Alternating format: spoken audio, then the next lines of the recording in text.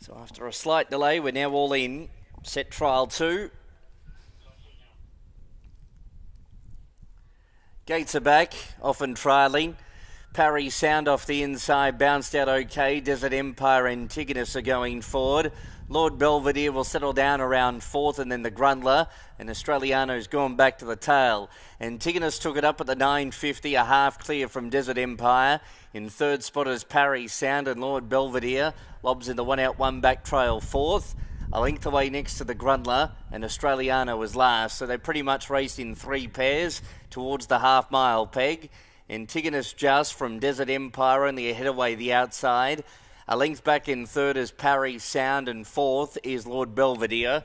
And then followed the Grundler, and Australiano was last. 500 to travel.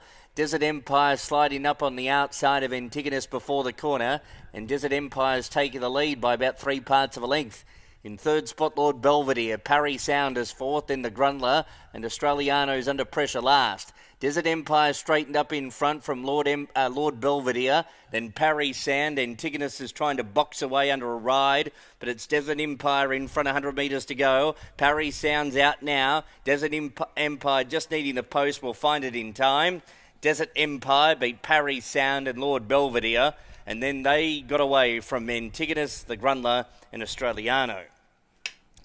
Desert Empire will score here for Jay Ford, and Matthew Smith took over the lead from Antigonus just before the corner and holds off from the late challenge of Parry Sound and Lord Belvedere. An import, Desert Empire, and hasn't really shown up in 3 runs to date in Australia, but that's a much better trial from him. That's his second.